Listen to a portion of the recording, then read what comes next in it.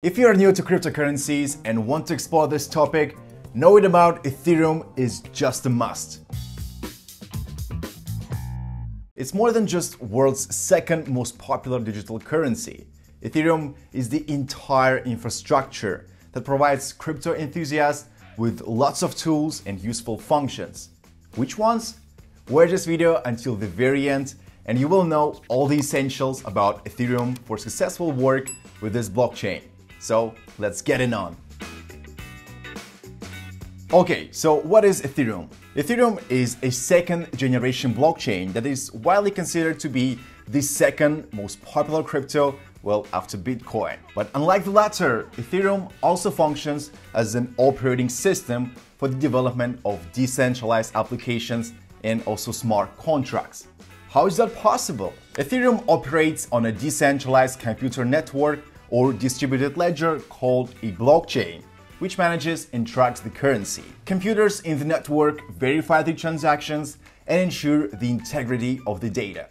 Like any other crypto blockchain, Ethereum allows users to exchange money without the need for a central intermediary such as bank, which means the currency is nearly autonomous. Ethereum also allows users to make transactions nearly anonymously, even if the transaction is publicly available on the blockchain. But while people tend to think of Ethereum as a coin or token sometimes, it's really a whole infrastructure that can do a lot more than just enabling payments.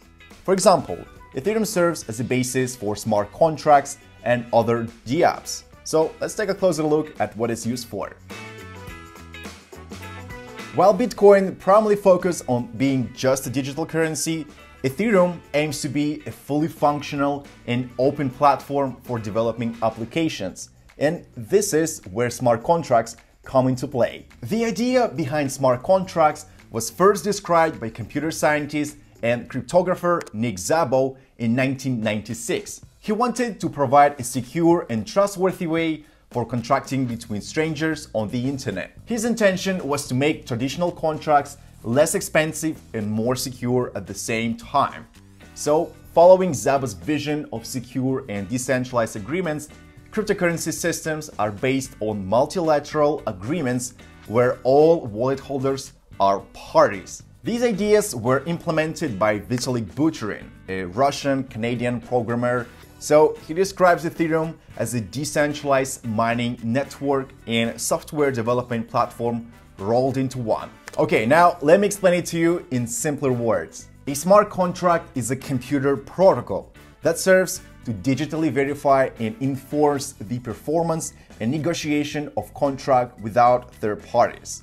This is how different players can come together and create applications and services on a decentralized platform without having formal authority to control the process. It is an efficient and secure way to collaborate. But how smart contracts serve us, like ourselves, average users?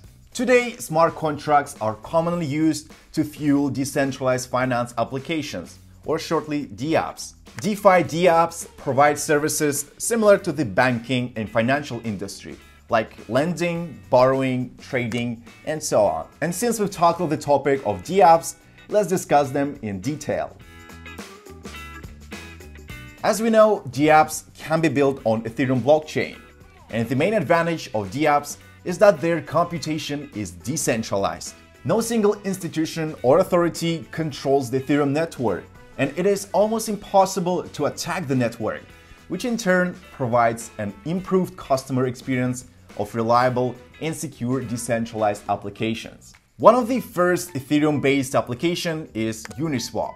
It allows users to trade and swap ERC20 tokens without any intermediary on a highly decentralized network. A dApp consists of a backing code that runs on a disrupted peer-to-peer network.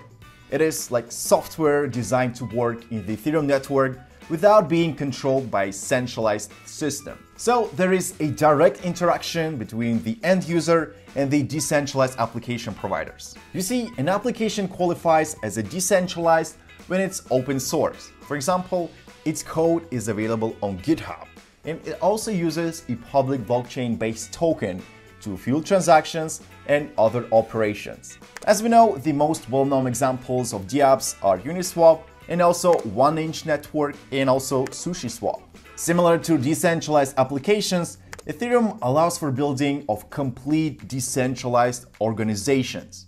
So does it differ from any other company or organization that we see in real life?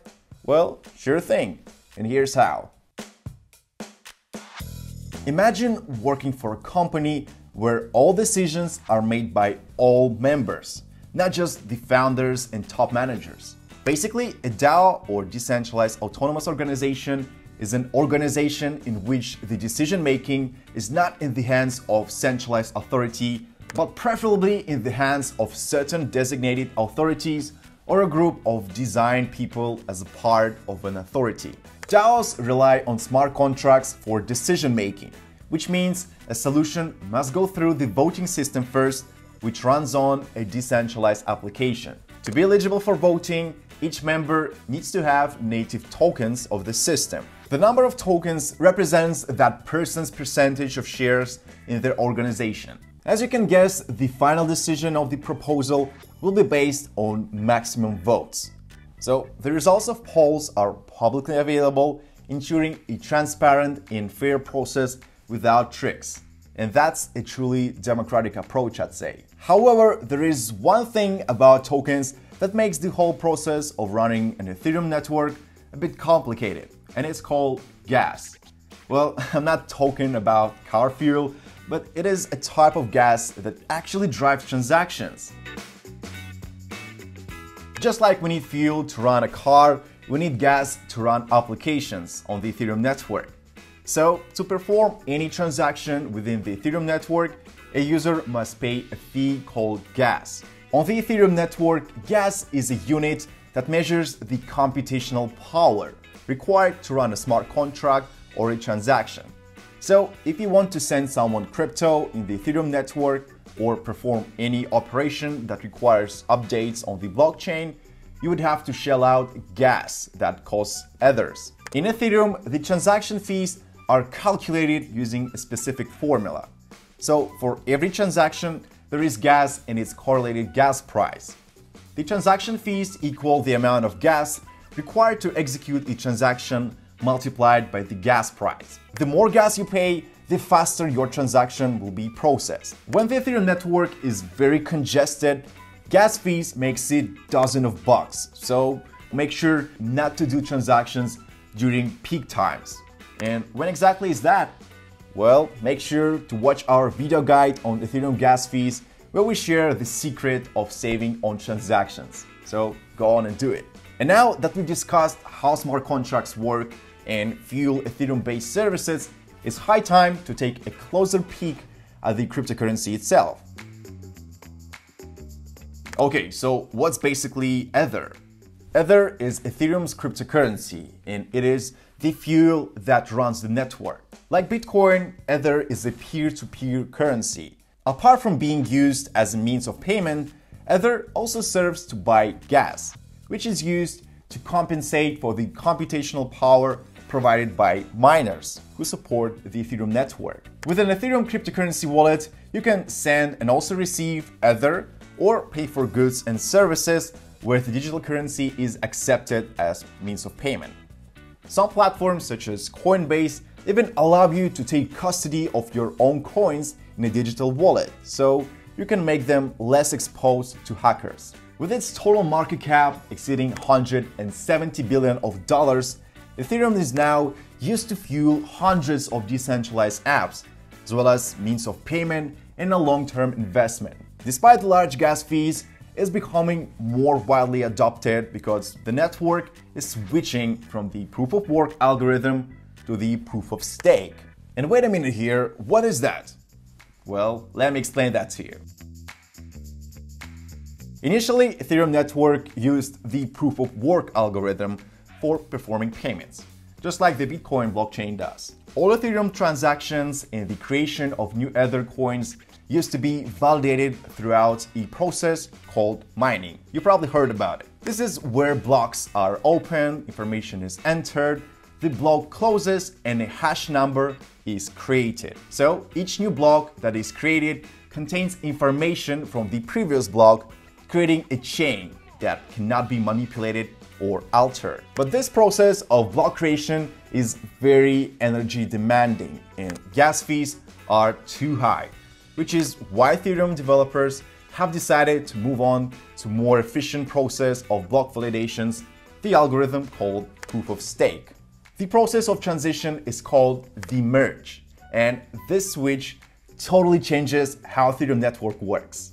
Okay, we'll not go into details right now because, well, you can always watch our video dedicated to that specific topic. So I'll leave the link right over here. Proof of stake is the second most frequently used consensus mechanism in blockchain technology.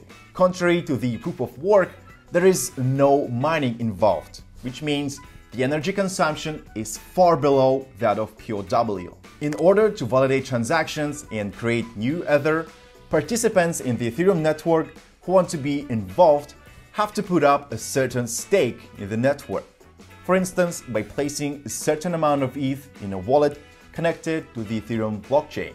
So what do we have right now? To create the next block on the chain, instead of miners verifying transactions, Ethereum now uses the owners of significant stakes to validate these transactions. These transactions stake their currency and earn rewards in the form of Ether for verifying transactions. However, stakers could lose their investment if they validate transactions that do not conform to Ethereum's rules. And by the way, even smaller investors can participate in this staking system and also earn some rewards.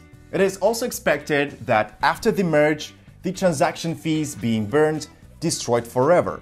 It leads to fewer Ether in existence and a deflationary model that causes price to soar.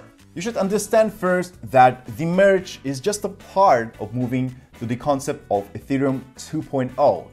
This network will address some major problems. The Ethereum 2.0 updates are designed to make the entire platform faster, more scalable, and also more eco-friendly. And the latter thanks to Ethereum's switch to proof of stake algorithm. Okay, and that was it for today, guys. I hope this video guide covered all the basic questions you had about Ethereum. And of course, if you want to go deeper into the details, I recommend watching our other videos in our channel. There is a large knowledge base created for you by the DeFeed team. So until next time, see you around.